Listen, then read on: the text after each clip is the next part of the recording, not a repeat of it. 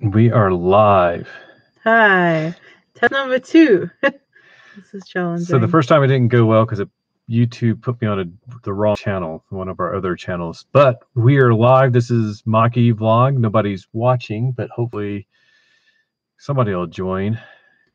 Basically, it's a blizzard. We don't really want to take the car out in it. It did blizzard.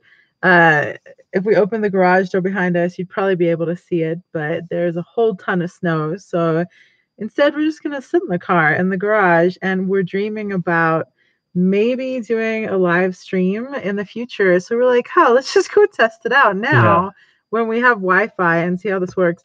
So not super well, I'll tell you this, because Patrick is currently holding a Chromebook, which Yeah. seems We had not good. other plans to have a webcam set up so that it'd be video quality, and we have like a light, so we thought you'd be able to see the back area, but webcam's not working. The light is not bright enough to show the back seat area. But anyways, we're just testing this out.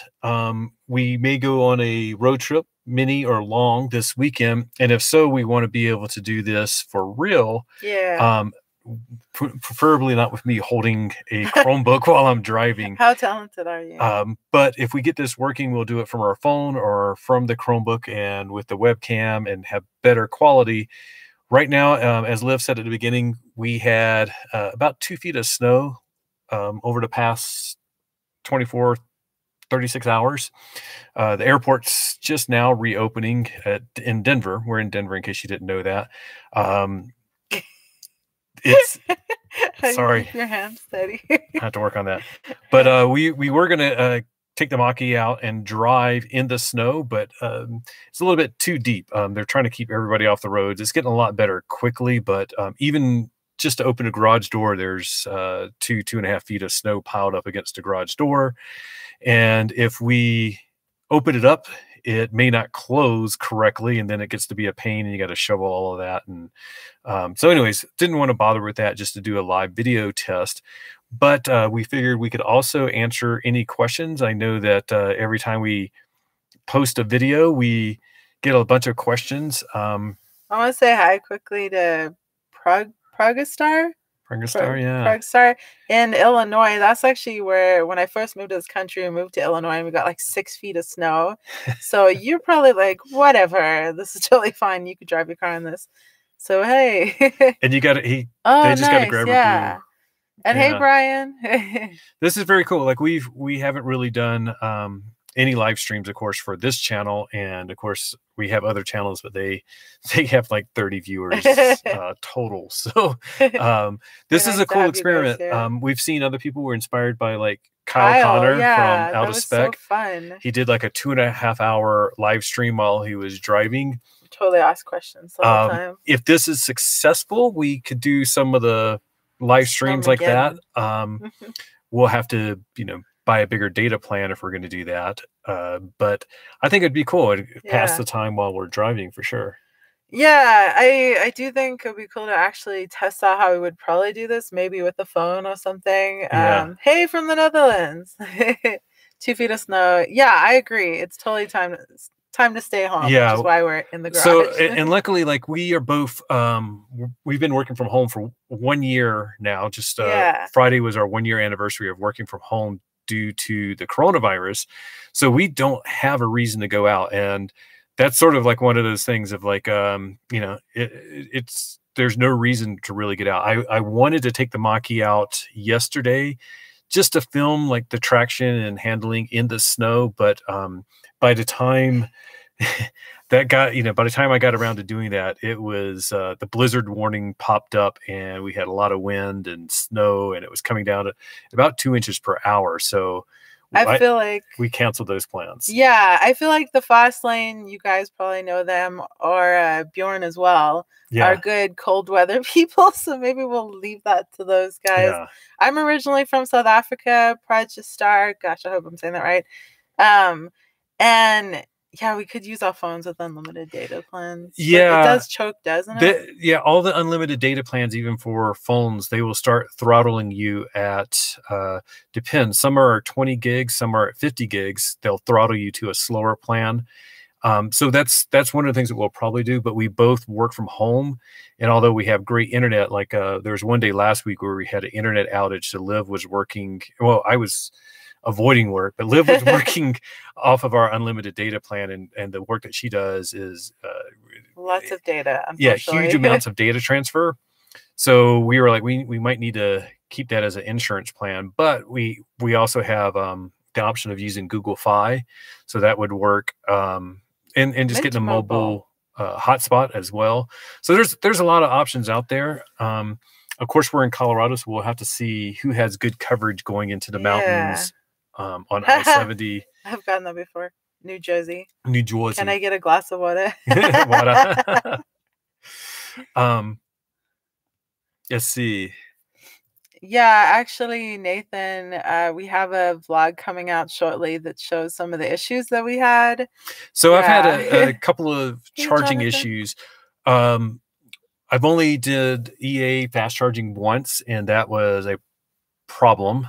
We had multiple failures, and that'll be in one of our next videos. We were driving all around Denver and then charged at the end of the day. So we'll have the details on all of that. And if we needed to actually charge, I would have been extremely frustrated, but we were like 20 miles from home. So we just decided to come home. The other issue I had is at home, I have a ChargePoint Home Flex, and I'm going to do a video about that as well. And the first night that I actually got it working, because I actually had some electrical issues I had to get through first, but the first night that I had it working, it worked fine. And then the next day, it just lost, like FordPass lost all of my charging locations and my charging schedule. And the way I resolved that, and I probably should do something on this post, but I deleted everything that I could from FordPass as far as charging settings. And then I plugged in the 110 charger, got it to recognize the 110 charger, and then therefore the home location, and then reset up my schedule, and everything seems to be working well since then.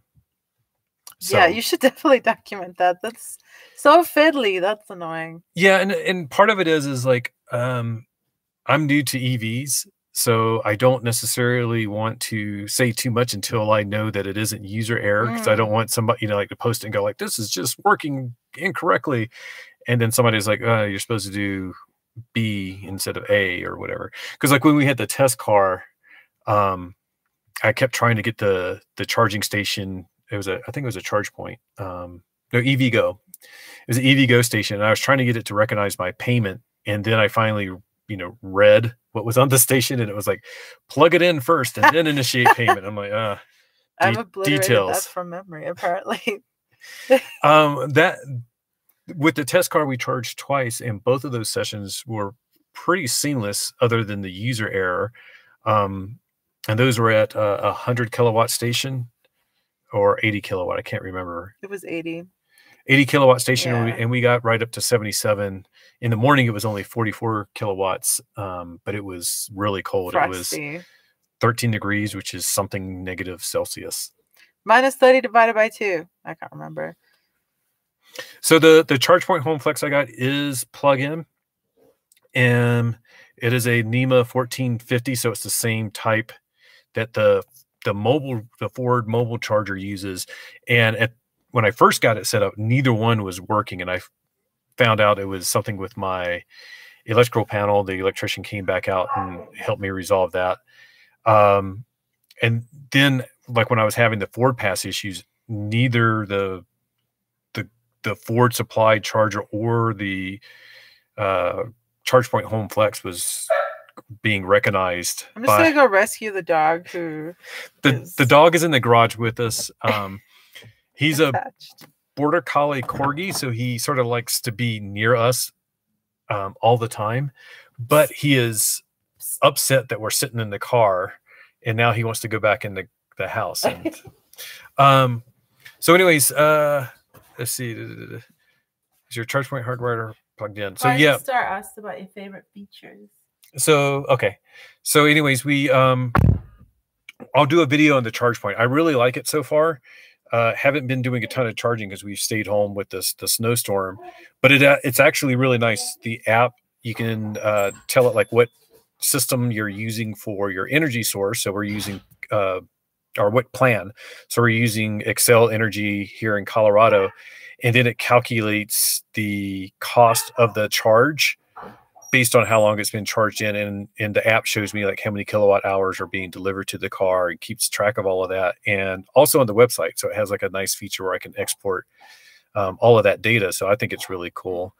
Liv said somebody asked what was our favorite features so far of the car. Really, I think one of the things that I've really liked and was a bit surprising to me, like I knew the car was going to be fast and I knew it was going to be quiet, but it is really extraordinary, like how quick the car is zipping around in traffic and driving around, and combining that with how quiet it is. So, and I'm sure you've all experienced this if you had gas cars, like you want to accelerate quickly at a stoplight, and your car is loud and noisy, and the high RPM, and it's not that big of a deal, but it's like everybody knows you're trying to like race from the start. If you need to get over and change lanes quickly to make a turn or something like that. With the Mach-E, it's just like just quiet. You just jump forward and it's all good, and that's been really cool. And it's there's a couple of times that I'll confess to. The one time I ended up doing 75 into 35 accidentally, because you just zip along and you don't really know how fast you're going. Wait, don't we have to say something legally? Like allegedly. Allegedly. Yeah. There may have been a friend that did 75 into 35. Right. And the one time I was sort of like, oh, let me zip around this, or a friend was going to zip around a car on the freeway and was like, oh, it's a little bit sluggish. And I was like, oh, that's because I'm doing 95, already. So the friend said, but yeah. It is unfortunate that Ford Pass is required. So one of the things I did learn with my charging issues at home with the car was that you can control a lot of it with sync, and Ford said that, but it was neat to actually like delete everything out of Ford Pass and then just go set it up as I was sitting here in the car, and that helped a lot with that. And then of course, we'll test out some of the charging on the road this weekend with EA, but I've also heard that Ford Pass can be an issue. That was weird. So we're sitting in the car. And I turned it on for 15 minutes so that the seats would be nice and warm for us. And of course, it's doing like things.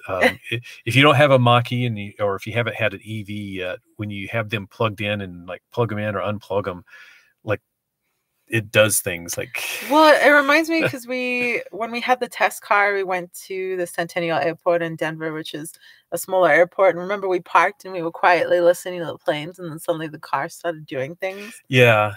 It's opening vents. It's like valves and vents, and you can hear the coolant shifting and stuff like that occasionally. Thank you, Stephanie. But it's really weird. So Mark is asking if anyone else is having issues with phone as a key, and we've mostly been carrying the key fob, so we have to do some proper testing. So I know people are having with phone as a key issues, so I've been just carrying the key fob, and then like the other day, I just had my phone with me, came out to the garage, sat in the car, and was fiddling around with stuff, and then I noticed that it popped up that key was not detected, and before I actually got my phone out because I was going to take a picture of it to document it, or a video. And by the time I got the phone ready, it then recognized the phone was there as a key. So I think it is glitchy. It connects using the low power Bluetooth. And I think that technology can just be tricky, and different phones function differently. So I have a feeling it's going to be a hard one for anybody to nail down. And hopefully Ford listens and starts including a second key fob. Because I don't know how well the phone as a key will work. I think we need to practice using the codes to get in and start and all that. Yeah, I think that's one of the things I do want to test out and maybe do a video on, just like, okay, we're going to go for a drive and we're going to leave our phone at home. We're going to leave. Yeah, right. It'll be like, or put our phone in airplane mode. There you go. Completely cut it off from the car, leave the key fob, and just rely on the keypad or the keypad, and see how well that works. And yeah, the $7,500 credit is off your taxes for this year. So like next year in 2022, when we file our taxes, we'll be able to claim a $7,500 tax credit at the federal level, and it's up to 7,500. If you don't have $7,500 in tax liability, then you don't get extra back. So like if you had $7,000 in tax liability, they don't send you a check for 500. But just remember, like when we're talking about liability, it includes the money that you've paid um, through your employer or other, ways. A lot of people think, well, I get money back every year, so they won't give me more back. But yeah, it's the whole tax bill, which you usually pay most of that through your employer anyways. Mm. And it doesn't roll over. And some states like Colorado, we have an additional $2,500 that we file with Colorado as well. And it's not just if you itemize, right?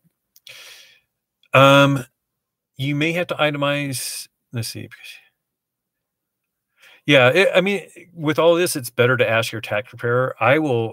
Um, I'm getting ready to do my taxes for this year, and I usually use TurboTax. So I'm going to go through the process of saying I have it because I want to see what it will look Mm. like, and then I'll just go back and delete that out. So I'll let you know what it looks like when you do TurboTax and are trying to claim the $7,500 credit.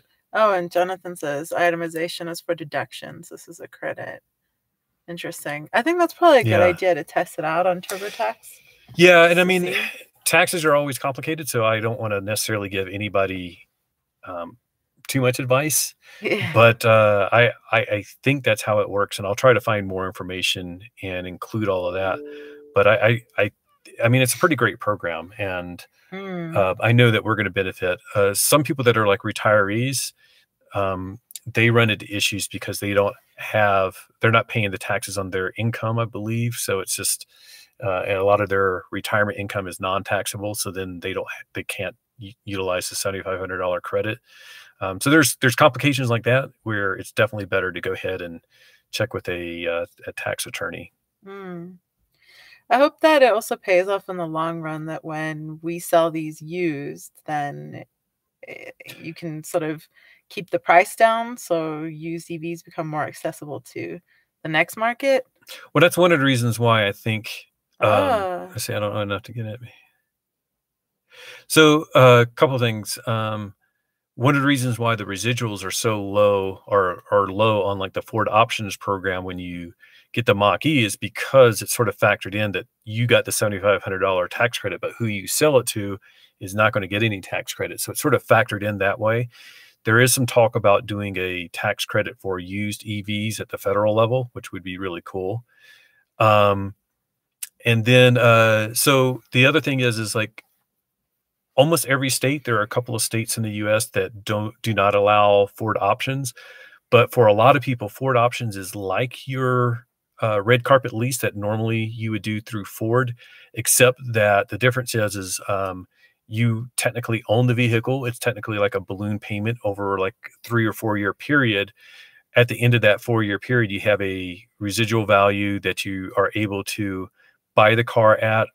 If you don't want to do that, you can just turn it back in, or you could sell it and pay off whatever the residual value is or the balloon payment is. So, and with the Ford options, you get to use the tax credit. With the lease, it's different and complicated.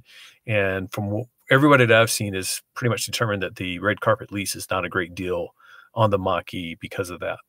That sucks. And yeah, I was looking up that form, the qualified plug-in electric drive motor vehicle credit form. Yeah, I would just Mm. go there and check that out. Yeah, that's useful. Thanks, JG. So, Steve, this vlog, we're just chatting. Like we were gonna do a weekend drive and do a live stream from the car. This And time, we're actually in a Mach-E. I was just noticing, like, we could be in a darkened room oh or wait, something. You can't tell that we're in a Mach-E no, right that now. doesn't help. Not at all. Put Like, the ring light behind us, and you can see. We'll take a tour of the car. haha. Oh yeah. So one of the reasons we sort of wanted to pop in, I'm totally blinding you guys, Yeah. is we put on the matte screen protector, and someone theoretically might have used too much soap. So by someone, I mean me, of course. So we came to check if some of the streaking that was left behind from the soap was still there. If you guys are gonna use this matte screen protector, which seems pretty awesome, it's 1 drop of soap to 8 ounces of water. Is a good mixture, apparently. I went a bit liberal, so it seems to be looking pretty nice. Though we're gonna give it a couple more days. Yeah. Oh, something I don't even know if you can see this, but I was curious. Okay, there. When everyone's talked about a really messy, filled with mosques, cubby, but where you program a new key fob. So I know many people have come up with inventive things to store there, like someone said sweetener packets. I've never even looked at that really, but yeah, I know it fits the key fob, but that's all. Yeah. That's in the center console. Yeah, It's actually really deep. So we have we always have coffee with this, I think. yeah, And we have like 24-ounce Contigos or 20-ounce Contigos. Yeah. I don't know. But They're they fun. actually both fit in there sitting full upright. So like when we switched to soda midday, those went into cup holders, and that shows you how deep this thing is in the middle. It's really cool. And as a side note, I'm 5'5", Patrick's 5'6". It's about 3:40, Steve, by the way, in the afternoon for us. We're on our lunch breaks. But I know someone mentioned that this middle thing here was a little low. So I think for our height, it's pretty good. But if you are taller, perhaps, or need a higher seat, there's like an elbow rest thing that people can get. Did you see that? Yeah. To raise your arms up? So a couple of things. The OCD plug .com is where we got the screen protector. Yeah. They have one for this screen as well, which I'm not worried about that getting fingerprints, but I might do that one, the driver screen, just so that it'll match the matte finish. But I so far I like it, and we have some photos of how many fingerprints are on there. It was pretty crazy. And I think Jonathan's right about the key fob. It's like we can't program our own. No. But like if your key fob is running low on battery, that's where you can put it so that it'll recognize. Oh, is that what it is? Yeah. I thought it's what they use to reprogram them, or to program if you get another one, right? I don't know, and we'll have to look. Yeah. But I know that if it's not detecting the key on the key fob, you can put it there, and then that's the point to where it's next to the sensor. So then you can start and drive the car with it there. So I have a polarizing question here. Start button or no start button? What do you guys think? I kind of like it. Personally, it's just, can you see it? Probably. Hard to tell. There we go. I kind of like having a start button, but some people don't. And if you don't know, I guess like people that are coming from Tesla and some other EVs, you basically you get in, and when you get in and put your foot on the brake, the car is ready to go. So if you take it out of gear, it's ready to go. And I get the logic behind that. But I don't know. I'm old school, I guess. I like the start button, because like right now I can hit the start button and we can sit in here in the car and we know it's like in full accessory mode and it's not going to go anywhere. I don't know. Minor detail. Oh, wow. By the way, I love that name, Countess Crazy. Which one you getting? Yeah. So just peachy too. I spoke to Kyle Connor on, was it Friday? No, it's Thursday. He was actually driving back from California. He took a Grabber Blue Mustang Mach-E, the twin to this one, to California. And on his way there, he said pretty much every single station, plug and charge, failed. On the way back, he used the EA app, and every single station, it worked with no problems. It still has like a weird charging curve, but he was able to literally just use the EA app and charge without issues. So there is something going on with plug and charge. The good news is like that's a software thing. So whether it's EA or Ford, they can fix that. Premium extended battery. Oh, very nice. That was what we originally ordered, wasn't it?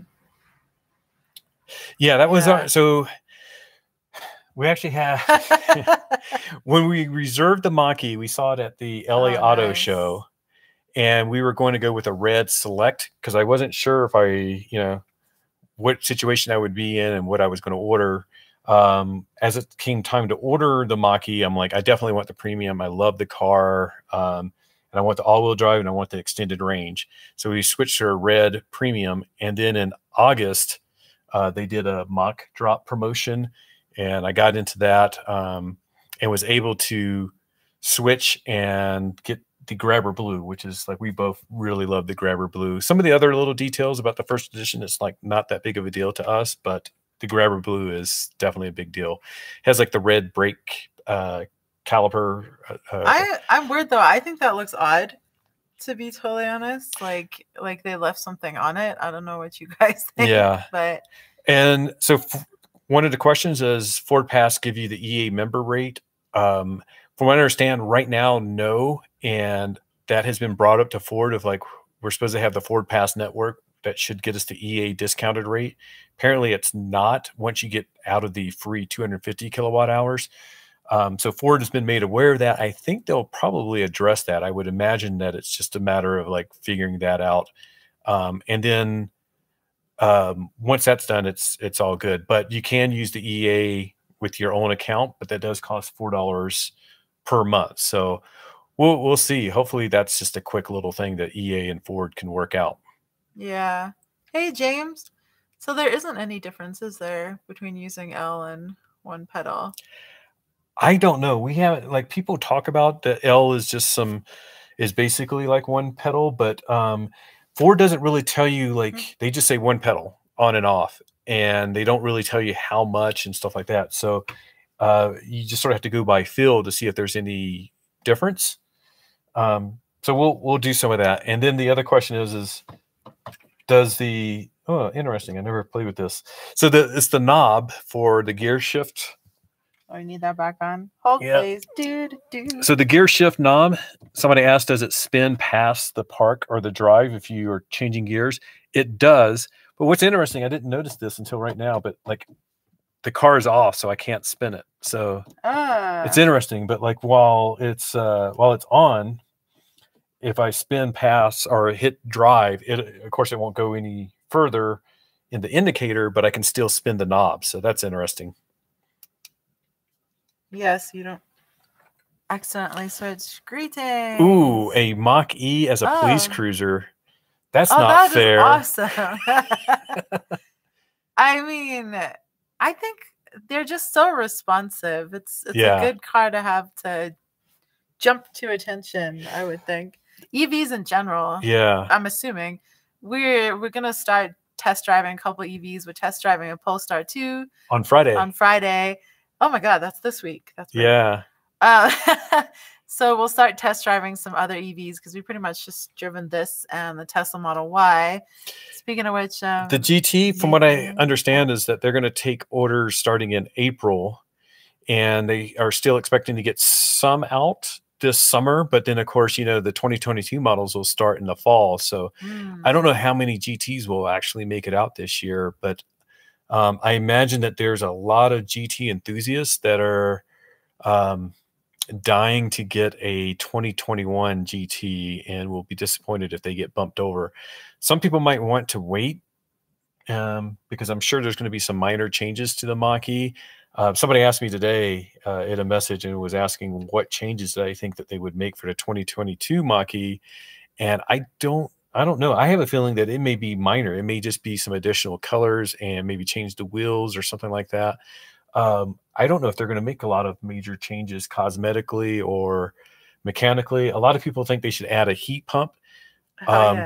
My gut feeling is that heat pumps, I don't think Ford is sold on heat pump as being the end all be all solution to range in cold weather. I don't work for Ford. I don't know any of the Ford engineers, but I just sort of get the feeling that if you add a heat pump, you're adding complexity, and you have to have a system that can do electric heat as well as a heat pump. So you're adding a complexity to a system that is only, and the heat pump is only beneficial at certain temperatures.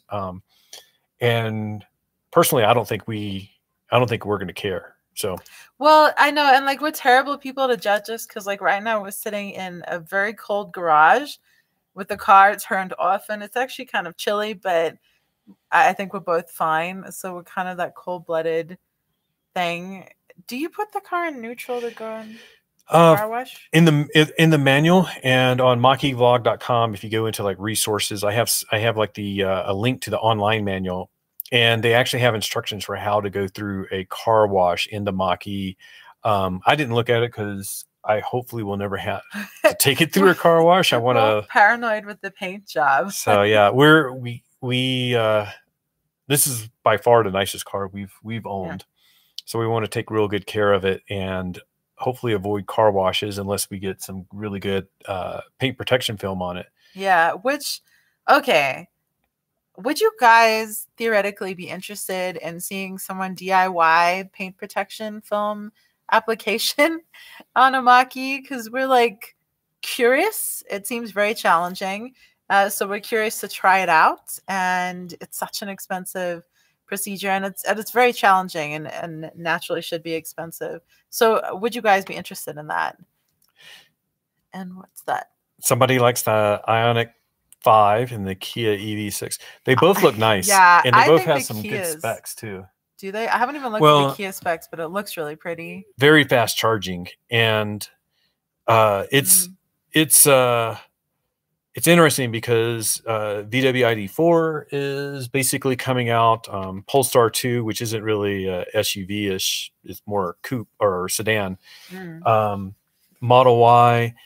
There's a lot of choices, and one of the things that I want to do is like I love the Mach-E. I wouldn't trade it for any of these others. Very much enjoying it. No buyer's remorse or anything like that. But if you look at ICE cars, there's like 100 similar. There's 100 similar SUVs out there, and you know what? It's like this is why there's different SUVs in gas cars, and there's different colors and different wheels and different trim. And the same thing's going to apply to EVs. Is like there's going to be 30 different EV SUVs in the next few years, and that's great. And if you like one because it has a knob on the screen, you like it because it has a knob on the screen, go buy that. If you think the knob on the Mach-E is stupid, don't buy it. Go buy something else. There's going to be so many choices and so many options, and really it's going to be like I think they're all going to have pretty darn good tech and great batteries. And as much as we talk about efficiency and range, they're all going to be fairly close. They're going to, you'll have over 250 miles of range. So it's sort of like buy what works for you. And I was just laughing because I did put a reservation down for an Aptera.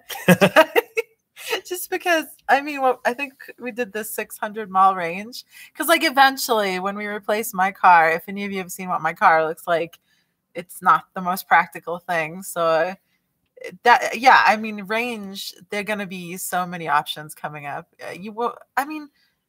We'll barely have to worry about charging, but you will still. Yeah, well, and that's the other thing is and one of the reasons why I wasn't like I put down my reservation on the Mach-E, but I still wasn't 100% sold. It wasn't because of the Mach-E; it's because I wasn't sure about the EV world, and specifically the fact that everybody's like, well, if you're going to buy EV, you got to buy Tesla because of the charging network. And then I did my own research, and one of the things I have is with Google, you can look at your travel history in Google Maps by day. So I knew already in my mind of like what days that I probably did the most driving. There was one time when we had to go to work, and then we had to come back home, and then we went down to Colorado Springs for a concert, and then drove back. And even on that day, I think I ended up at about 175 miles that I drove in one day. So the only time I'm going to probably fast charge is on a road trip. Yeah. And the last time I did a big road trip, we rented a minivan because we had so much gear because we were taking bikes and stuff with us. So yes, we're going to take the Mach-E on road trips just because it's a fun car to do that. But realistically, it was like that got rid of all of my concerns, and trying to remind myself, when you own an EV, for most people, 95% of their charging is going to be at home, and you don't give a crap if it's going to take 4 hours or 8 hours, because you're going to plug in at 11 o'clock at night and then leave at 7 o'clock in the morning. And do you really care how long it takes to charge, So, Now, granted, we are fortunate to have a garage, and we're sort of looking into maybe trying to influence. We're in a townhome complex, so there are townhomes that don't have garages. So we're looking into the potential of trying to help them get charge points or charging stations installed in the parking lots out here, because that's obviously a huge impediment for people, and such a reliance on outside charging sources. So like JG says, it has to be improved. I haven't tried HomeLink yet. I know that a lot of people have had issues getting it to work, even in regular cars and whatnot.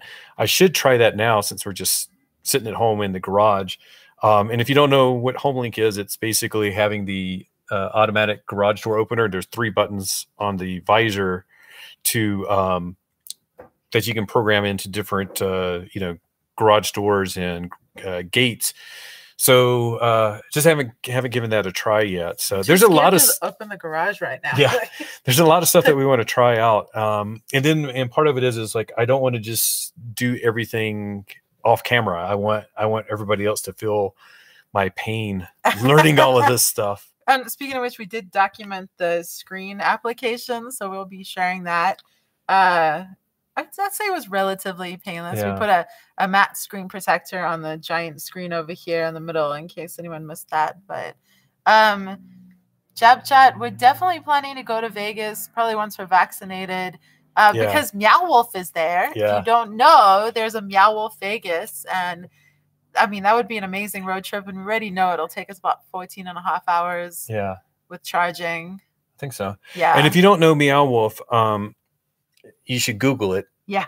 And there's one in Santa Fe. That might be one of our first trips as well, is to Santa Fe. And I don't know if we'll go into Meow Wolf. We definitely won't go into Meow Wolf until we're vaccinated. Yeah. That's just us. It just opened back up, but we need to be extra cautious. So that's something that we won't do yet. But Meow Wolf is awesome. It's one of our favorite places in the world. And they just opened one in Las Vegas, and the one here in Denver, which was in our, that's in the next video coming up. You'll see in the next video that we're getting ready to release, or one of the next videos, Meow Wolf Denver, which is huge and interesting. Coming soon. We don't really know what's going to be in it, but we're trying to avoid. Does anyone know about Meow Wolf, or do we sound like we're throwing words together? Yeah. And it's actually interesting, because the way they came up with the name Meow Wolf is they literally put words in a hat and pulled out 2 words at a time to create the name Meow Wolf. But it's an art collective. We'll just leave it at that. And it's immersive, interactive art. Yeah, it's amazing. James was just mentioning telling his Siri to open the garage door. We were actually talking just before he came out here about testing with Alexa, Google, and iPhone, because now Patrick has one through work. So testing out all the controls inside the house and seeing what we can tell it to do within the car, right? Yeah. Yeah, and HomeLink, I don't think. No, he's just saying HomeLink shouldn't be. And to be honest, I just upgraded our garage door opener because our old one didn't have HomeLink. It was that old. But I'm of the type of, like, if it's not broke, don't fix it. But we did upgrade. Sorry. Oh. Okay, so for the G word, I say schmoogle instead. When we're recording, I say schmoogle. So schmalexa. Did it do it? Schmalexa. And Schmurry. So we learned that lesson ourselves, because we were testing out the Schmoogle stuff, and I was playing it on the TV before we released the video, and then the video triggered my Schmoogle, and I can't say it because I have my phone and stuff here. Anyways, it triggered it there, and then I told it to stop, and it stopped the. It listens for Schmoogle. So one of the interesting things about the blah blah Google is it does listen for that combo, but we found out that it's not as accurate in its listening as you would think. So we were playing around one time, and you could even do like "Okay, boo boo," Oh yeah, that was the best and one. it will actually respond to you. Which it reminds me, Wait, did it? I wish they would allow you to set whatever like pet name you had for your device. Yeah, like robot girlfriend. You could totally just say that. Robot girlfriend. Robot girlfriend. I'm trying to access live chat so I can control things, but I don't know what I'm doing. Thank you guys so much for being part of this first test. Allegra. Oh, Allegra would work. Yeah. Yeah. We'll come up with some code names so that we all know what we're talking about. But yeah, see, I gotta figure this out. How do I? So yeah, thank you guys for checking this out. I think we'll give this a try. Hopefully on Saturday. If not Sunday, we're going to try to drive somewhere as long as the roads are good, which it's Denver. So like we got 27 inches of snow, but by Thursday, it'll probably be all gone. So yeah, hopefully, because we got that test drive on Friday. If you have any questions about the Polestar 2 or any comparisons, figure out how to block. So yeah, if you have any questions about Polestar 2, let us know before Friday. Yeah. I don't think it's going to suit us. And my reservations about Polestar 2 and why, when I was looking at the Mach-E, even though it's like I had my order in and knew I was going to get it, I also was like, it's close to $60,000. Want to make sure it's the right choice. But Polestar 2 got eliminated for me because it was before I was trying to schedule a test drive. And it was like, okay, where do you want to go? LA, San Francisco, or New York? And I'm like, yeah, none of those are going to happen. So if I can't even test drive it, it's eliminated. Although the Volvo dealership thingies might help. Yeah. And on the Polestar 2 website, it says you can't take it to a Volvo dealer. You have to go to a Polestar service center, and they have like 6 open. And so I was like, it just got eliminated. 100% for that reason before I even dug into the other details. But I've heard that now, like they're going to open up little stores, and like now they're bringing test drives to places like Denver, and they're going to have you be able to service it at Volvo. But okay, that's good to know.